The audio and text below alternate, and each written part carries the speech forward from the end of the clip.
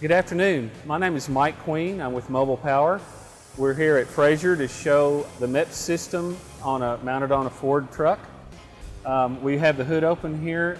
Our generator itself is mounted on the driver's side of this particular truck, right underneath the turbo hoses. It's mounted in its own bracket. We don't disturb the OEM alternators. It's just an addition to, not a replacement of. It generates three-phase power, which is the high power we need to run through our ACU box to control the air conditioning and different things that are on the vehicle.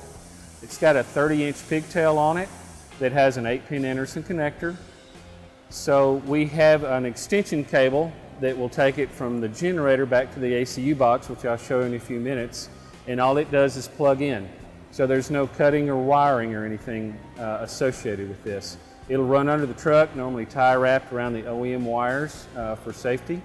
So if you'll follow me, I'll show you the ACU now. So we're back here in the compartment where they've mounted the ACU. They cut vents in the top and the bottom for airflow, so it will pull air through the inside of the cab to keep it nice and cool. The generator cable that goes under the hood comes in right here. Once again, it's an 8-pin Anderson connector. It plugs right into the unit.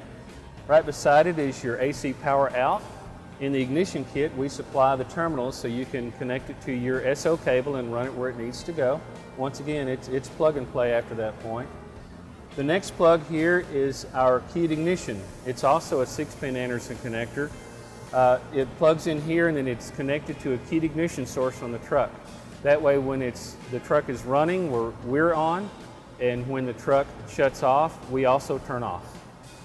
This is the remote panel, which I'll show you here in just a moment. It simply plugs into the box, so all the connections that go into the box do plug in. They don't wire in directly.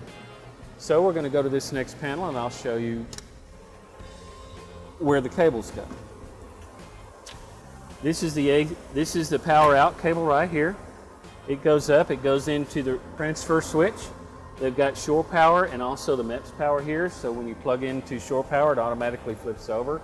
When you unplug it, of course, the MEPS system starts taking over. Here's the cable that runs to the remote panel. They've got it mounted right here. It's mounted back here because it's not needed in regular operation. This is strictly for diagnostics and to see how the system's performing.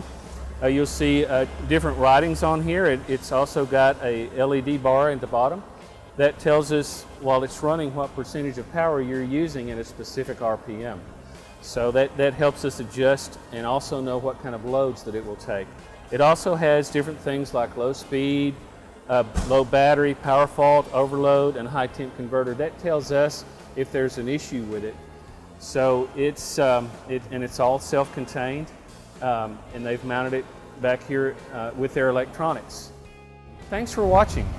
If you have any questions about the MEPS on a Frazer, please give Frazer a call. They'd be happy to help you.